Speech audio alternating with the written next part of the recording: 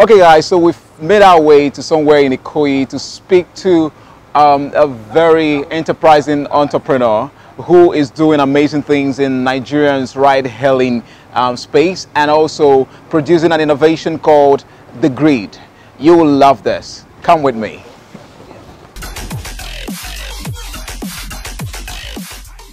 Beautiful thing about grid codes. As I speak with you, the federal government is speaking with us on right now considering adopting grid code as a national digital addressing system for the country. So we're speaking with them already. We've gone through the first and second stages. I think we're in the final stages now. With all that data available to the government, of course, don't forget that this is again a global system.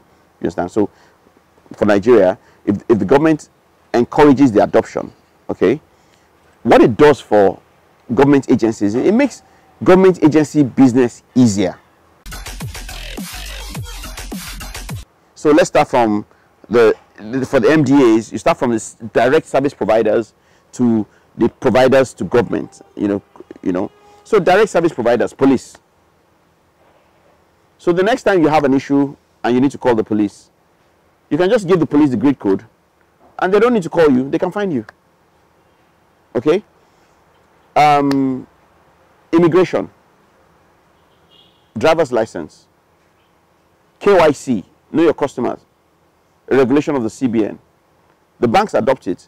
On your desk, the first step, give me your grid code. Put the grid code in, it shows you, bam, that's the man's house.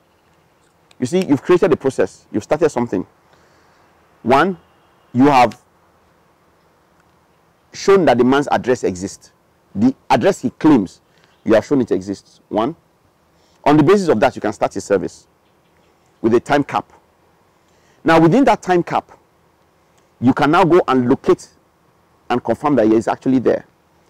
Second process has started. Because right now, a lot of places are difficult to find. So people give addresses, and the KYC guys have so much challenge finding it. Eliminate that challenge. Lastly, you have bound that customer legally. You have bound him legally to his commitment that that is his property. Okay? So if you go and it's not his property, you can start a legal process against him. It can contribute to the fact that ab initio he was planning to defraud you. You understand? And then he has the responsibility to tell you when he changes his property. If he doesn't tell you, you have concrete evidence to show that this is where you told me you lived before. So whatever follows on account of that, you can then concretely say, yeah, you were wrong. We agreed earlier on, and we said grid makes it easy for people to find you. One of the ways in business that we communicate our location is by business cards. We also use invitation cards for social events. We use flyers and billboards for marketing. We use our websites for online presence to distribute who we are and let people know where we are. So let's take a business card, for example, right? You have your address on your business card. So all we're saying to you is put your grid code at the bottom of your address, and it will just eliminate the complexity of people tracking you down.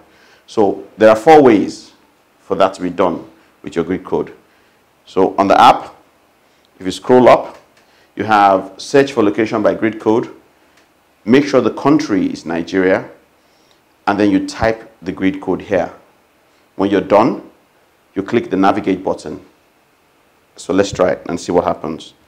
The grid code on the business card is alpha, alpha, alpha, alpha.